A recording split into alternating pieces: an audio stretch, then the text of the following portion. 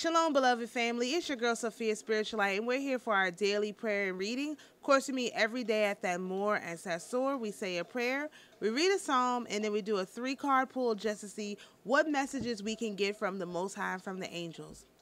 All praise, all glory, and all honor go to the Most High, the King of kings and the Lord of lords, the great I am, loving kindness, the God of Abraham, Isaac, Jacob, David, Enoch, Moses, Noah, and Solomon.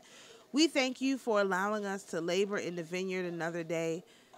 We ask for permission to speak with the angels for just a few moments so that we can get a message that will help us be of better service to you and to the kingdom. When we enter herein with all humility, let God the Almighty One enter into this place by the entrance of an eternal happiness, of a divine prosperity, of a perfect joy, of an abundant charity, and of an eternal salutation.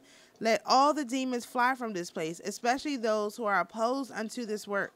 And let the angels of peace assist and protect this place, from which let discord and strife fly and depart. Magnify and extend upon us, O Lord, thy most holy name, and bless our conversation and our assembly. Sanctify, O Lord our God, our humble entry herein, thou the blessed and holy one of the eternal ages. Selah. To the Holy Spirit, to the Holy Mother, thank you for being with us. Thank you for guiding us. Thank you for walking with us down the path of life. O Divine Mother, illumine me with divine wisdom. Vivify me with divine life and purify me with divine love, that in all I think and say and do, I may be more and more thy child.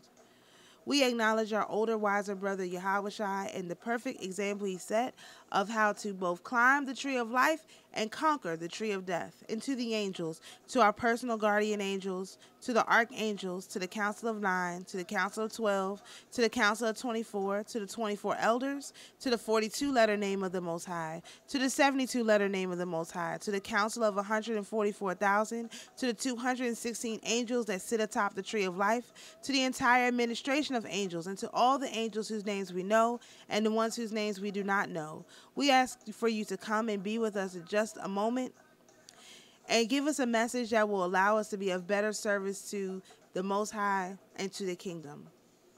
And let's read Psalm 16, Psalm 16, my bad. Preserve me, O God, for in thee do I put my trust. O my soul, thou hast said unto the Lord, thou art my Lord, my goodness extendeth not to thee, but to the saints that are in the earth, and to the excellent, in whom is all my delight.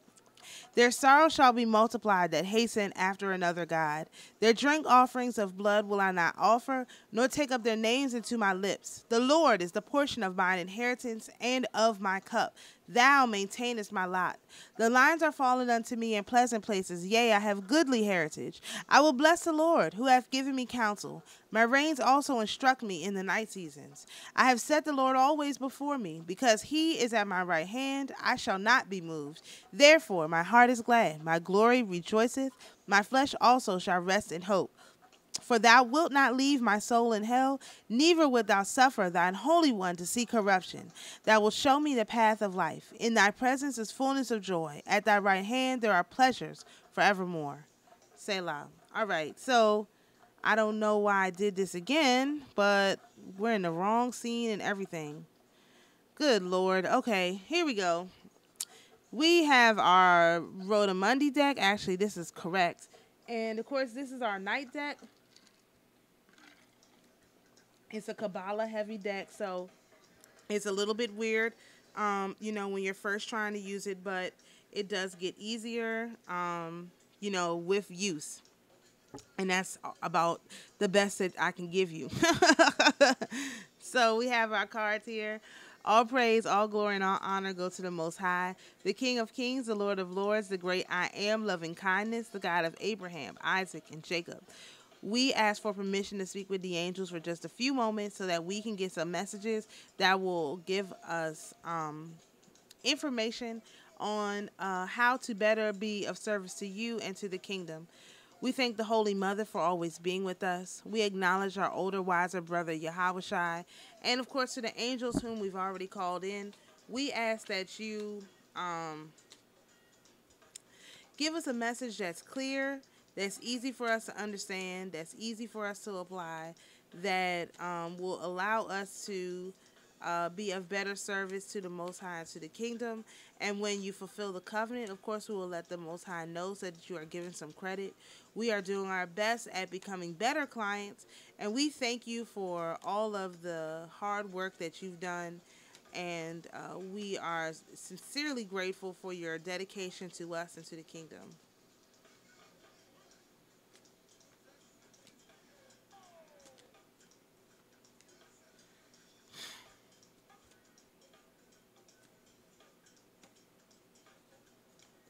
All right.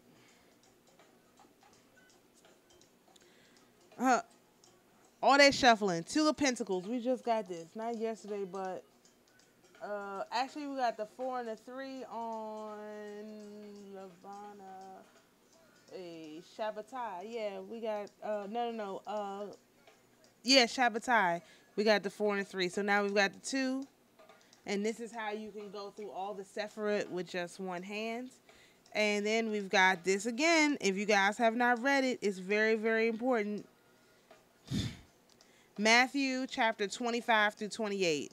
This is the page of Pentacles. Very important to read this. Very, very, very important.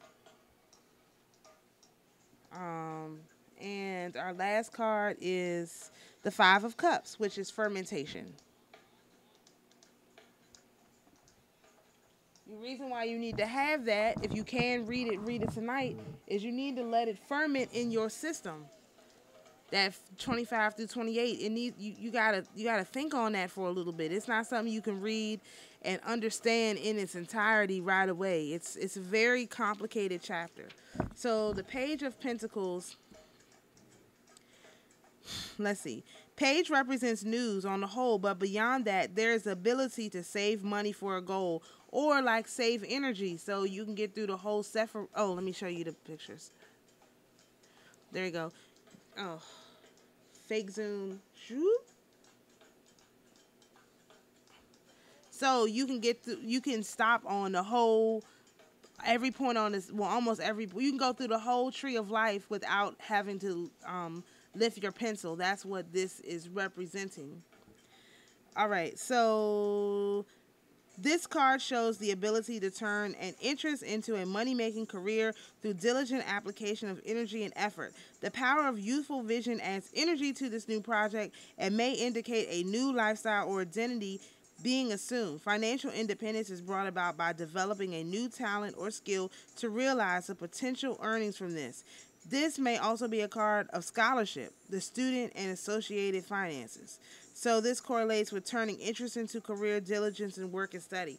You know, we have to be very diligent in this work. You can't pick up the Most High, pick up the Spirit, and put it down. That's why, like on Shabbat time, when I was like, you know, I was able to do a reading on Lanava for Noga and have what was supposed to come in to be on Noga actually happened to me. So while I was watching the video of myself from Lavana, you know, saying the words of the Spirit, they had actually just happened to me on the night.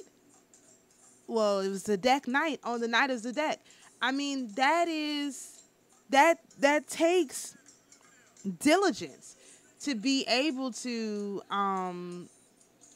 not only do that kind of stuff, but to be able to recognize it. Because a lot of us, you know, we're doing stuff, but we don't have the foresight to recognize it, to recognize what we're doing.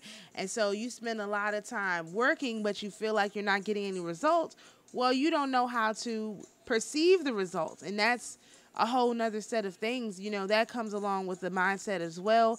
One of the brothers calls it human design. I'm getting heavily into that because I think we in order to understand, we are made in the image of God. So in order to understand your celestial body, you sure better understand your physical body. You know, you can't skip steps. And so there's a lot of people They've got pieces, but they don't have a cohesive. I mean, the Most High can give it to you. Let me say that the Most High can give it to you directly, like your cohesive view.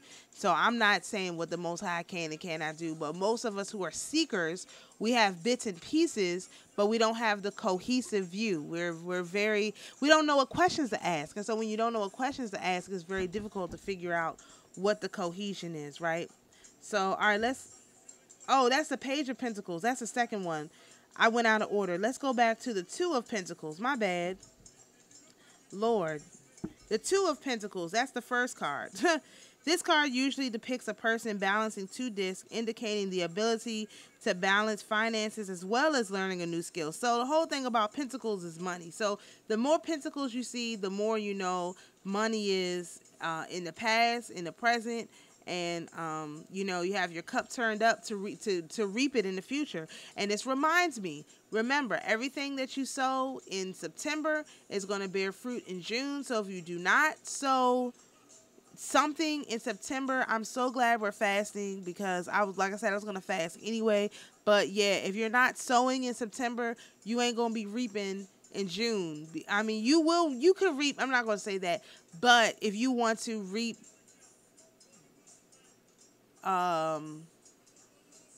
what's the term that I want to use?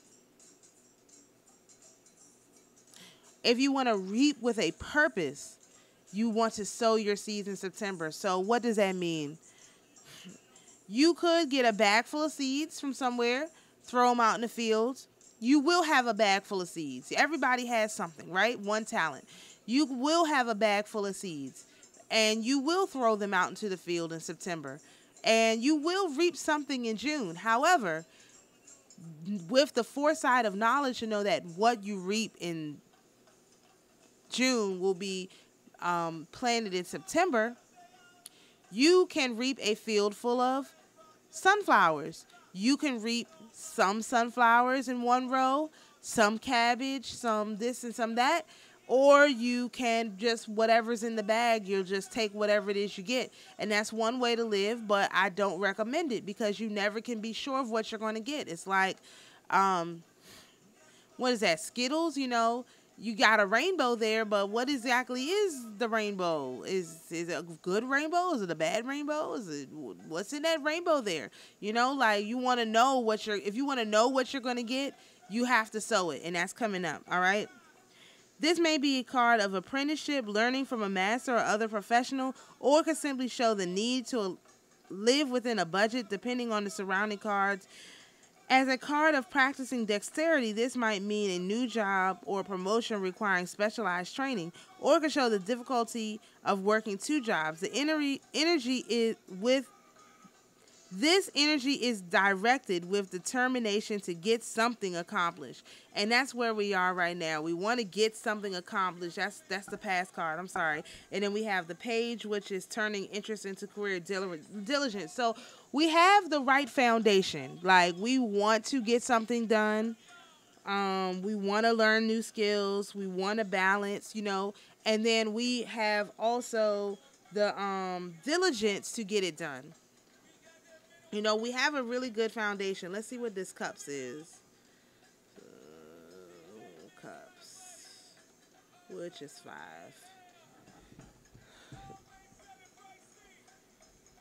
All right, the 5 of Cups. This card symbolizes the problem of not knowing where to focus emotions.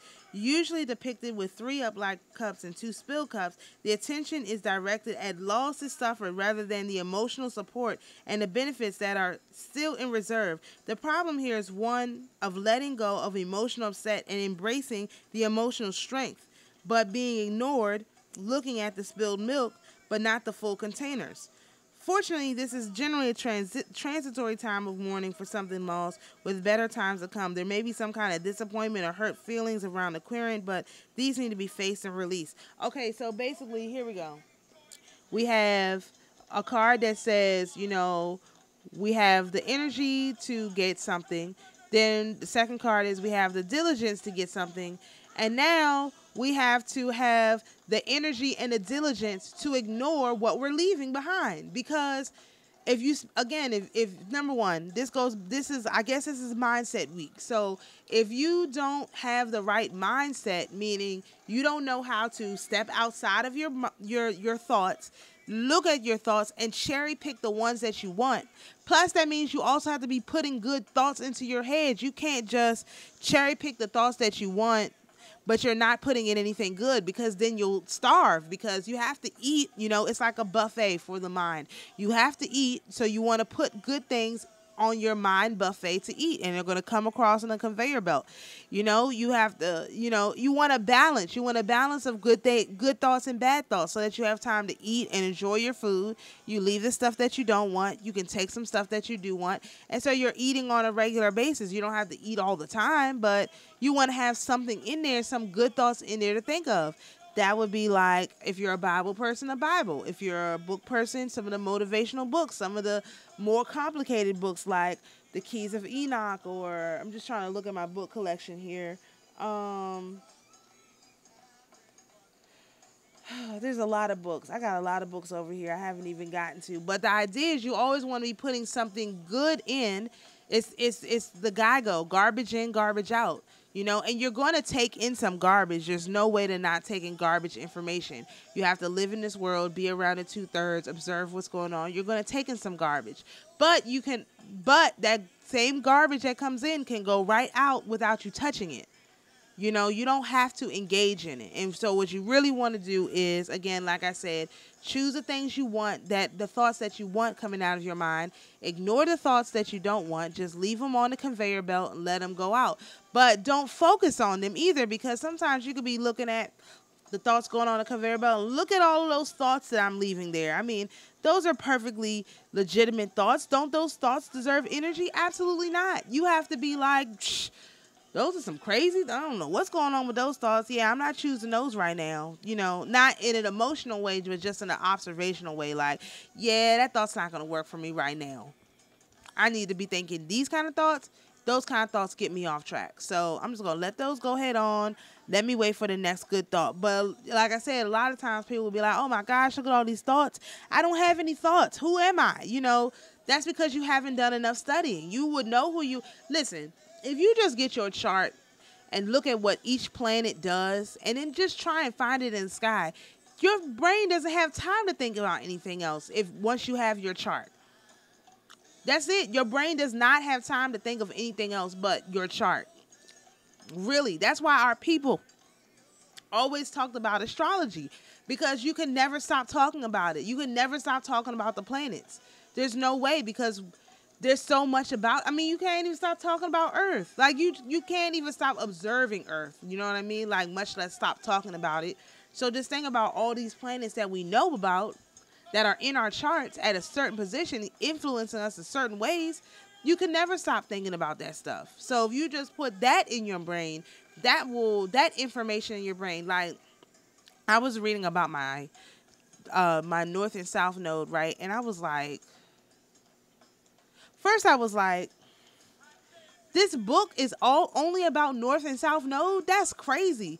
Then I was like, oh my goodness. My North node's in my first house. It's not an Aries, it's a Scorpio, but the Aries North node describes me in a way that I never knew. I knew it because I experienced it, but it literally basically took my whole life and put it down in this chapter book. And I'm like, wow, this is a shock. So I'm still processing. I haven't even gotten to what it said about Scorpio. I'm still processing first house.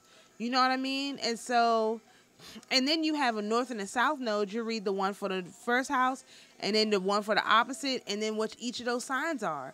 And that's a very, complete picture of yourself.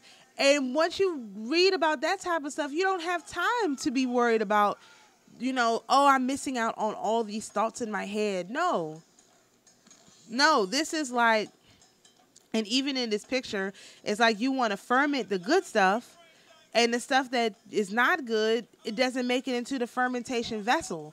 And that's how you have to be. The thoughts that you do want, let those thoughts, choose those thoughts. And the thoughts that you don't want, send those out in air bubbles. Like, I don't know if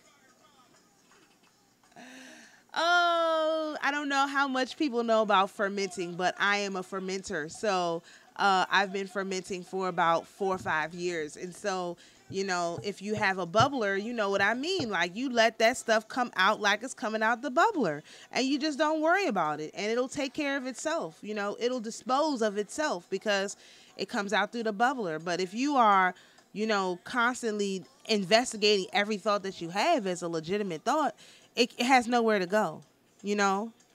So, I hope this makes sense for everybody. Let me let y'all look at these cards while I take a sip of water.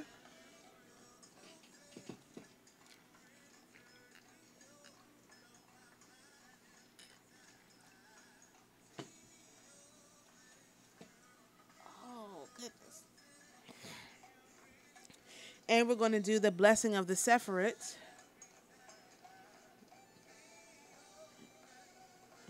Come and talk to me. I really want to meet you. Can I talk to you? I really want to love you. All right, let's do the blessing of the Sephiroth. Blessed be the light beyond all being. Forever blessed be the mighty one. Keter. Blessed be the breathing of origination. Forever blessed be the mighty one. Chokmah. Blessed be eternal wisdom. Forever blessed be the mighty one. Bina. Blessed be omniscient understanding. Forever blessed be the mighty one. Chesed. Blessed be perpetual compassion. Forever blessed be the mighty one. Gevurah. Blessed be almighty justice. Forever blessed be the mighty one. Tiferet. Blessed be transcendent beauty. Forever blessed be the mighty one. Netzach. Blessed be unceasing victory. Forever blessed be the mighty one. Had. Blessed be surpassing glory. Forever blessed be the mighty one. Yesod. Blessed be infallible foundation. Forever blessed be the mighty one. Malchut.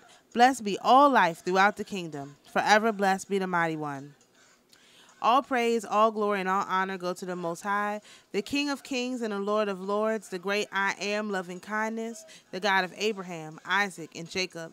We thank you for allowing us to speak with the angels for just a few moments, and we would like to report back that they have fulfilled the covenant, and we would like that to be noted to their record. We say a big thank you to the earthly mother for always being with us. We acknowledge our older, wiser brother, Yahushua, and the perfect example that he set. And, of course, to the angels, we thank you guys for everything that you do. We have let the Most High know that you have fulfilled the covenant. And we want to say that we are so appreciative of all your hard work in service to us and to the kingdom. Let God be praised in the beginning and the end. Who supplicates him, he will neither despise nor refuse. God above us, God before us, God possessing all things. May the Father of heaven grant us a portion of mercy. Beru Shem Kevod Malchuto Lo'olam Vayed. Blessed be the name of his glorious kingdom throughout eternity. Ha Rashaman Hu Yashazir Lanu Avodat Biet HaMikdash Limkoma Bimhira Biyamanu Omen Omen Omen and Selah. May the merciful one restore unto us the service of the holy temple to its place speedily and in our days. Amen, amen, amen, and Selah. To the spirits who are here with us, you're invited to go in peace. To my beloved viewers, you're invited to be at peace. And always remember, the Most High is your peace. Shalom, everyone. We'll see you for the reading tomorrow morning at that more.